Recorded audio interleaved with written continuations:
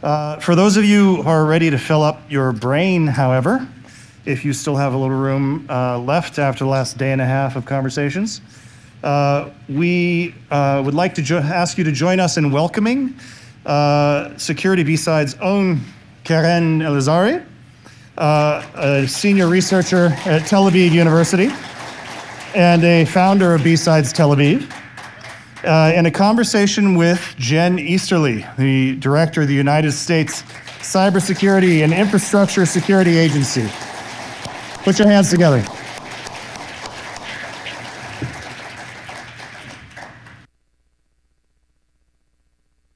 Ready to do this? Yeah! All right. So, thank you so much for joining us here at B-Sides Las Vegas, Jen. And hello to our friends watching from overseas. We are coming to you direct from B-Sides Las Vegas, here in beautiful, sunny, peaceful, but not so innocent Las Vegas. So, we have here with us, I believe for the first time at B-Sides Las Vegas, Director Jen Easterly from the CISA agency. Jen has been with the agency for 2 years. She was appointed by President Biden and then unanimously confirmed by Senate to the position just about 2 years ago. Yeah. So a happy work anniversary. Woohoo! And I am personally beyond thrilled to have an opportunity for a conversation with Jen, or Director Easterly, but I like to call her Jen, if that's okay. Thank you. Please call me Jen. And I am circa 200 or 300 of my best hacker friends that I just haven't met before. So for me, coming to Hacker Summer Camp, coming to these events, and definitely B-Sides Las Vegas, is the opportunity for the conversations that we don't get to have anywhere else. So I appreciate the opportunity. Thank you for being with us. And I know we're going to have fun. I'm not sure we're going to take questions from the room. Depends on timing and if we can accommodate for that. But I just want to get started by asking you, Jen, if you can tell us in your own words, why are you in Las Vegas this week? I know it's not for the fantastic weather or great food. So why are you in Vegas this week? I heard there was a B-Sides. Yeah, I heard it. Well, actually, the B-Sides, but there's Katy Perry. I heard about that, yeah. You got the cat ears, so you're ready. We're coming to the Katy Perry concert, and I figured there was other stuff going on. Well, first of all, it's great to be with you, my friend. We were supposed to do this at B-Sides in Tel Aviv, and then the weather was against us. The flights and the weather got against us, so I'm so glad we could reprise it here in Vegas. So why am I here? Because, this is our community. Right? At the end of the day, I think Roger somewhere just came up to me and said, I love that you come to these things because it's hard necessarily to get time with government officials. And so, I really see the hacker community as our community. We are the champions for the CISOs. We are the folks that need your help, your creativity, your ingenuity. I have to say, I just love that thing. I don't know if One Dark One is out there, but I love the design. One Dark One is the designer. Melanie, she's been doing the design for B-Sides Las Vegas and many other security and hacker events for more than a decade. So we're going to give her, let's give her a round of applause. Huge. She's been making sure that hacker events and our community events get the color, the passion, the recognition that we want. So it really helps. I don't know if she wrote this, but the themes are the solar punk themes. Solar punk. Demand utopia, fight dystopia. You resonate with that message? I do resonate with that, fight dystopia in particular. But it represents the hacker mindset, self-taught curiosity, do-it-yourself resourcefulness, right to repair autonomy, and moral conscientiousness. Amen. Yeah? Is that I agree with those values, and I think it's fantastic that, That's why I'm here. I believe you're quite definitely one of the first CISA director, one of the first government officials to come out to embrace the hacker community in such a way. I remember vividly about a decade ago when General Keith Alexander was the head of the NSA and the Cyber Command, and he came out to engage with the community, and he said, in this room right here is the talent our nation needs. And people responded, then stop arresting us, please. So a lot has changed in the past decade, and I think that the role of friendly hackers, of security researchers, of community initiatives has been it's never been as important as it is right now. So Jen, would you like to share with the room some of your thoughts about what CISA is doing to help prepare the nation and corporates from the ever-evolving threat landscape? Hold on. It's a drinking game. Every time I say ever-evolving threat landscape, I must drink. It's just water, don't worry. It's just water? Mostly water. Okay. But then again, a lot of beverages are mostly, Right. in fact, all beverages are mostly. somewhere. Yeah. So CISA, does everybody know what CISA is? Pretty much, yeah. Okay, so we're the newest agency in the federal government, but we're coming up on our 5th birthday. As Keren said, I've been in the job for a little over 2 years, but we were created to be America's civilian cyber defense agency, and the mission is to understand and manage and reduce risk to the cyber and physical infrastructure that Americans rely on every hour of every day. And when you say critical infrastructure, people think it's kind of a technical term, but at the end of the day, it's the water we drink, it's our healthcare, it's our education, our transportation, our communication, how we get money from the bank and gas from the gas station. And so this really is about protecting the networks and the systems and the businesses that we rely on every day. And frankly, the vast majority of it is owned and operated by the private sector. And CISA is not a regulator. We're not an intel collector. We're not a law enforcement agency. We're not military. We are a voluntary partnership agency.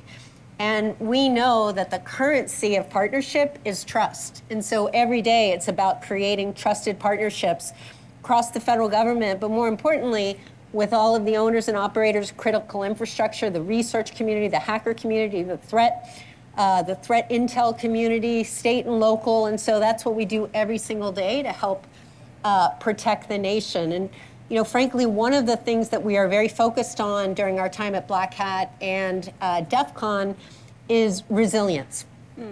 So when you think about the evolving threat landscape. Oh, you want some of my drink? Maybe I'll drink. You're better off with that, trust me. When you think about the evolving threat landscape, it is my belief, given the interdependence, given the vulnerability, given the connectiveness, everything is digitized now. Frankly, it becomes more and more difficult to prevent bad things from happening, to prevent disruption from happening. And so we're doing a couple things on this. First, we are really trying to catalyze a revolution to go upstream, so we're not bolting on security solutions, but actually creating technology that is secure by design. So that is the only way I think we can get ahead of threats that are becoming more and more sophisticated, well-resourced, and criminals where the bar to entry is getting lowered and lowered.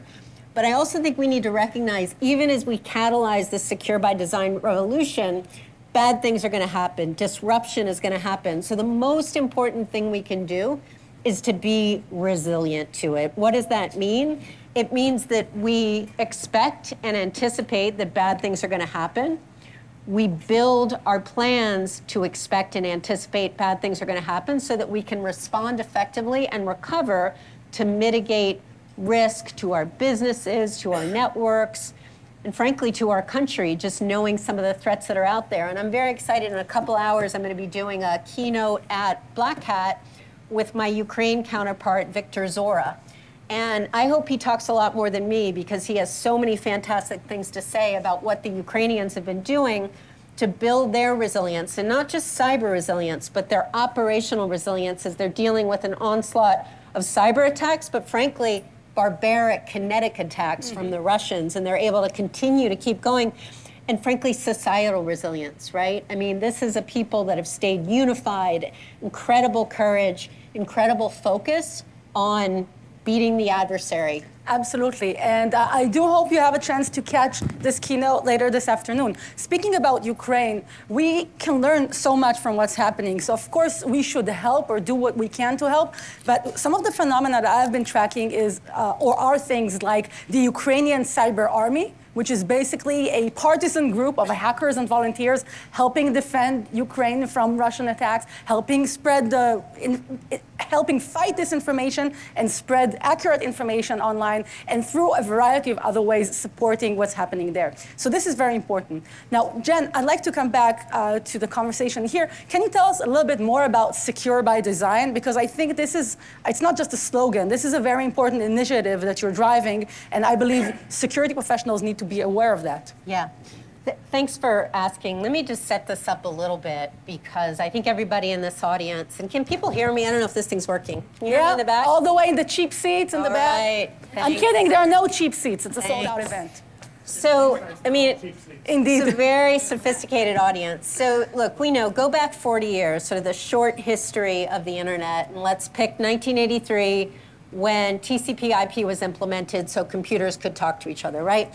Since that time, security was never, ever, ever thought about for the internet, right? It wasn't created, it wasn't designed to be secure. As Dan Kaminsky said, the internet was designed to move pictures of cats, and it's very good at moving pictures of cats. So from the early days, security was not thought of. And then you had the explosion of software. And that was all about speed to market and driving down cost and cool features. It wasn't about security, right? So you now have an internet full of malware, you have software full of vulnerabilities, and we had the age of social media where everybody thought it was cool to move fast and break things.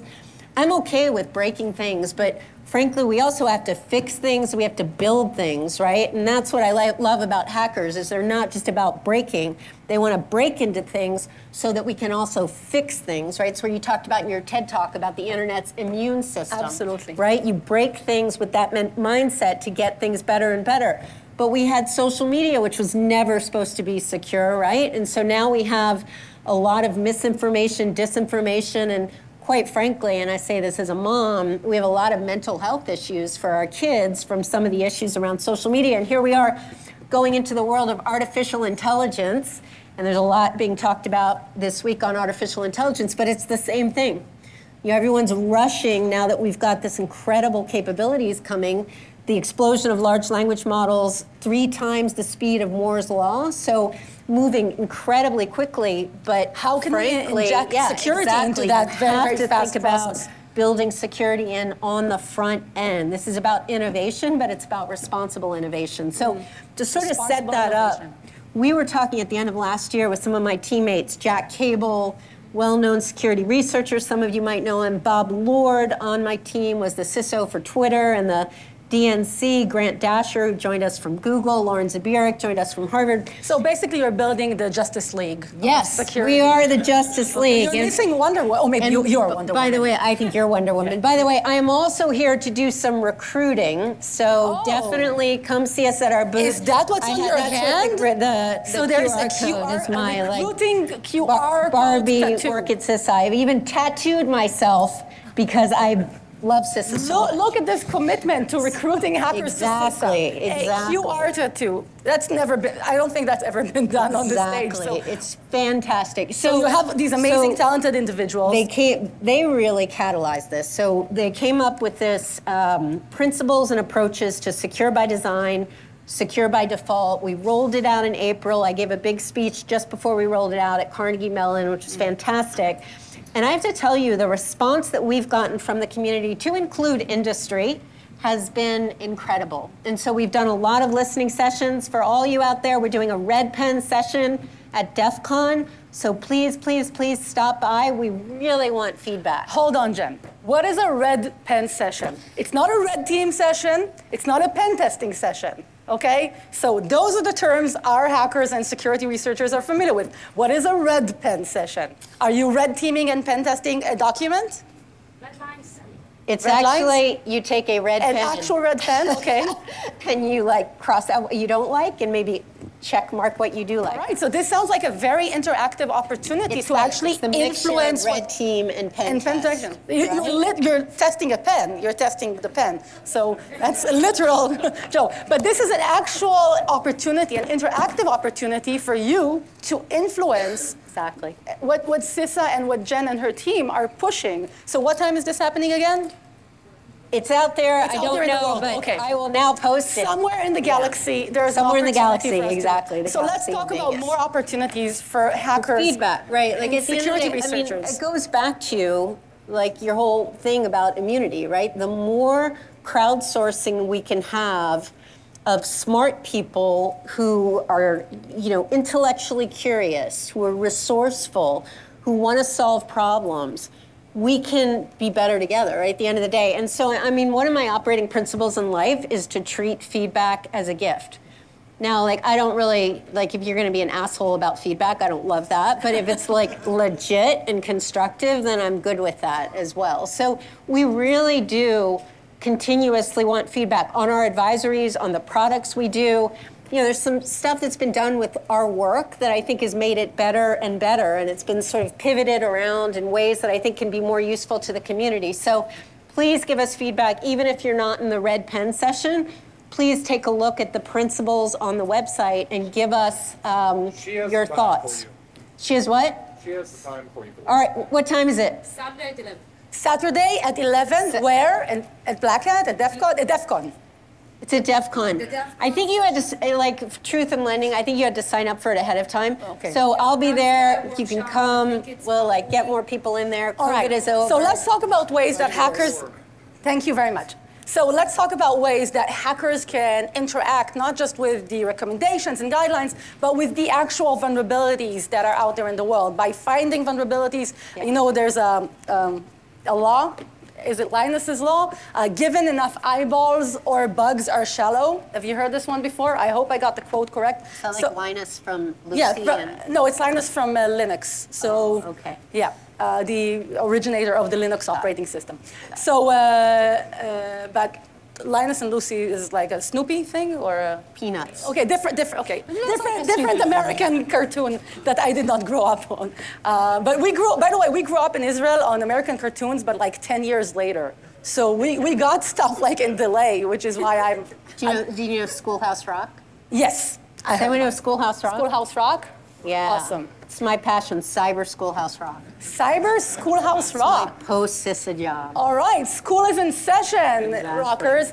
So how can hackers report vulnerabilities, directly interact with what the agency is doing, what vendors and companies are doing, when we still have so many of the Fortune 500 companies that don't have a vulnerability disclosure program, or they don't have a security.txt document somewhere on their website that gives out the details on who to communicate with. I know that as part of Secure by Design, you have some of the language that originated with my sister's work on legalizing bug research and decriminalizing the work of hackers. So can you tell us a little bit more about that? Because, by the way, Jen mentioned earlier Jack Cable. For those of you unfamiliar with Jack Cable, he started his path as a security researcher with the Hack the Pentagon program, where he won all 3 of their challenge coins before he was a senior at high school. So it literally changed his life, protected his nation, created a trajectory for him to become a security researcher, a fellow with the Defense Security Agency, a team member at CISA, So these types of programs, I believe, these types of interactions, each person here in this room can be that next hero that you need to recruit into the Justice League or to just use their talent to identify vulnerabilities. So what can you do? What can we do to help them help everybody? Yeah. First of all, is Jack out there? I know he's in Vegas. Well, he might be watching us from a discrete location. And then, so on the CVD stuff, Ian Deason is my teammate out there somewhere. So he just gave all the way in the back. So he just gave. One of the things I love about B-Sides is this proving ground thing that you can do. A new stage for new speakers. He just gave his first proving ground talk on our coordinated vulnerability disclosure. So we run that for the government, and essentially we work between researchers and vendors, certainly if they can't come together, and that happens a lot, to essentially work through that whole process to make sure that the vulnerability is disclosed responsibly, that there's a patch. We look at timing, obviously, because we want to make sure that there's not excessive exploitation once the vulnerability is disclosed.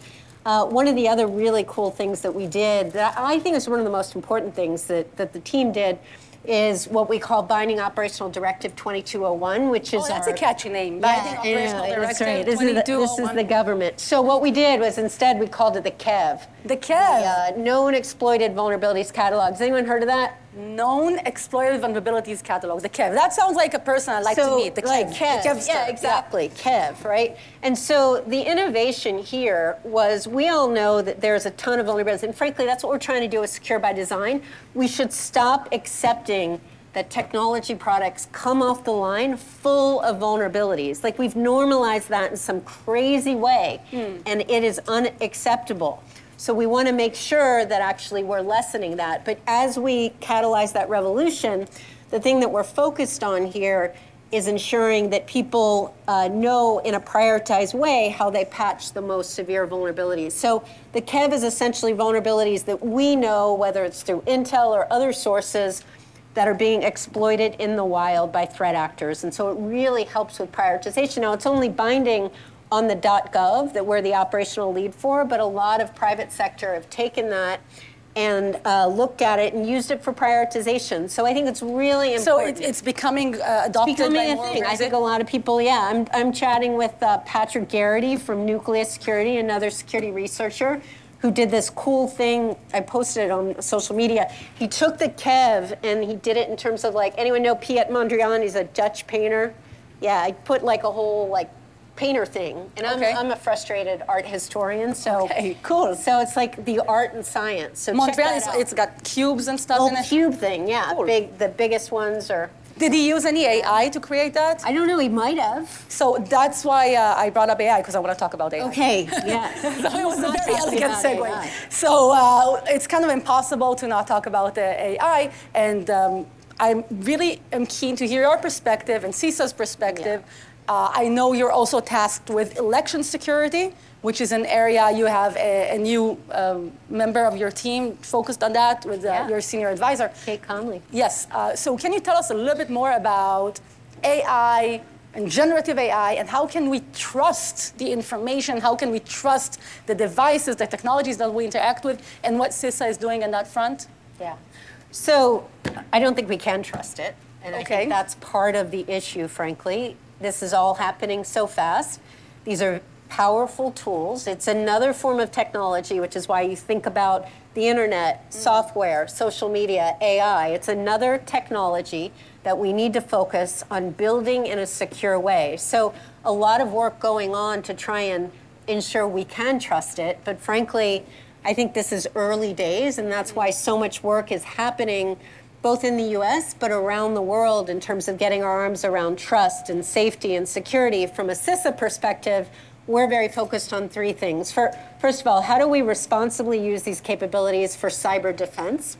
Okay. How do we assure AI systems? I think that's very important to have an understanding about how to audit, how to test some of these new capabilities wherever they're implemented and instantiated, particularly as people start putting this in everything. And then, finally, we're looking at the full range of threats to critical infrastructure, because that's obviously our focus, but both physical threats and cyber threats. And again, stipulate that these capabilities can do amazing things, but they can also do amazing things for very bad people who I think will be able to use them for cyber attacks, for chemical attacks, for biological attacks. So we have to cost that into what we're doing. Now, my concern is incredible capabilities, but they can also be used as incredible weapons. Indeed. And it's not governments that are building these things and securing them. It's private industry who, at the end of the day, are fiduciarily responsible for making money. Yeah, to their shareholders, to their investors. And so this is why the White House is looking to bring together the big companies. And they've made voluntary commitments, but voluntary will only take us so far. And frankly, even if the big 7 companies are responsibly innovating, a lot of this is already out there in open source.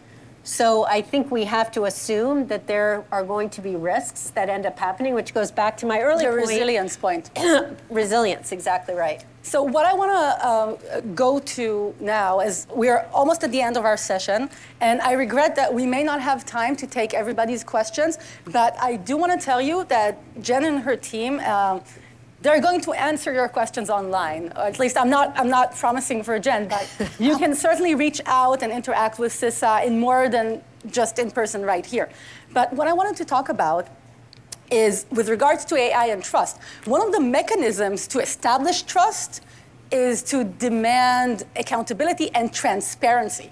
Right? So we can trust what we can see, what we can look at, we can trust. And one of the problems with the untrustworthiness, if that's a word, untrustworthiness of existing AI is that a lot of it is opaque. It's a black box. You don't know how it works. You don't know how it reaches the conclusions. So transparency can be a tool. And I know that one of the things you've been working on is radical transparency in technology. Do you want to say a few words on that? And then we'll go to the closing question. Principles. So there's 3 principles if you look at the document. And we didn't What do you mean the document? The document that is Principles and Approaches for Secure by Design. It's on our website, CISA.gov/secure by design. So the principles that Jack and others created, they're not technical principles, right? What we wanted to do was put this in the language of business.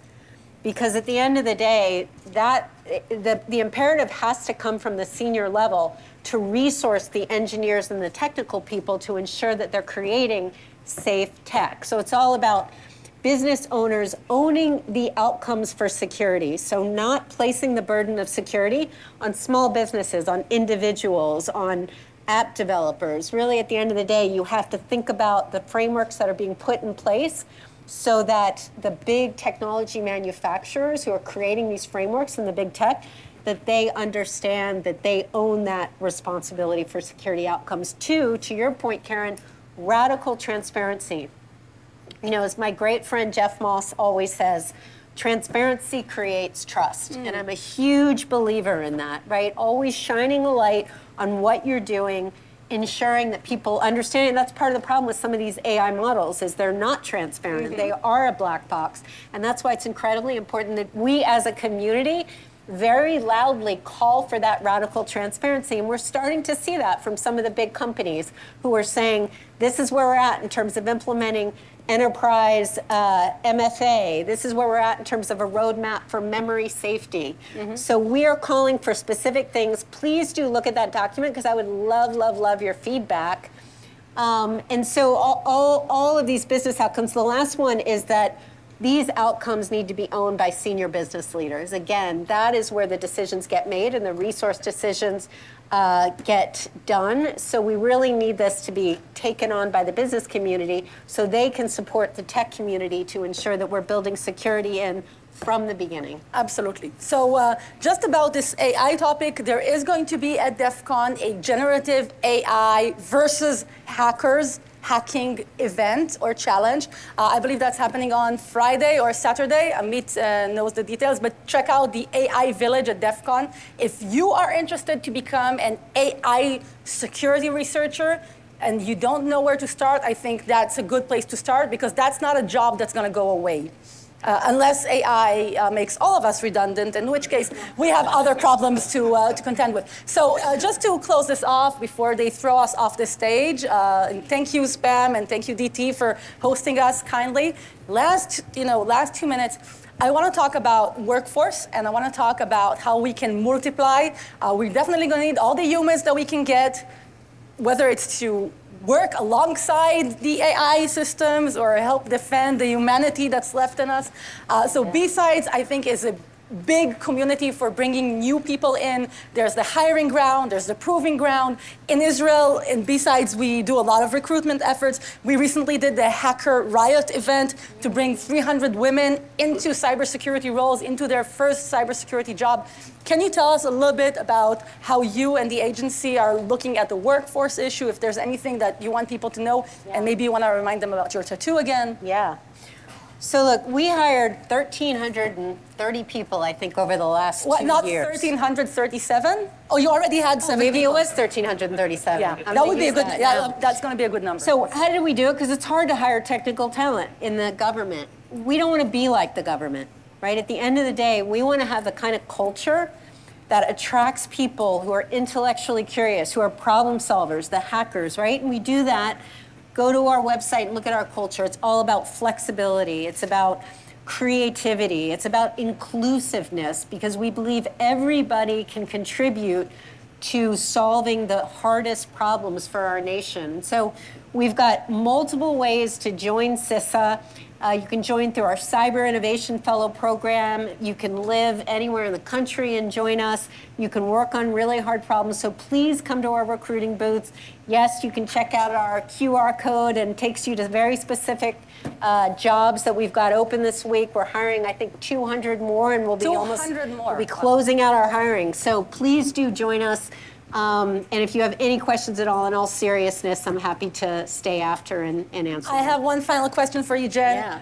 Do the people work for you get to wear cat ears and have like fun colors in their hair and their nails? Like It sure looks like props fun. to DT, because I saw somebody walking around with cat ears and I almost stole them from him, and he like found me some. Thank you for preventing federal crime by Yeah, federal agents. exactly. All right. All right. So thank you, everybody. Thank you, Jen.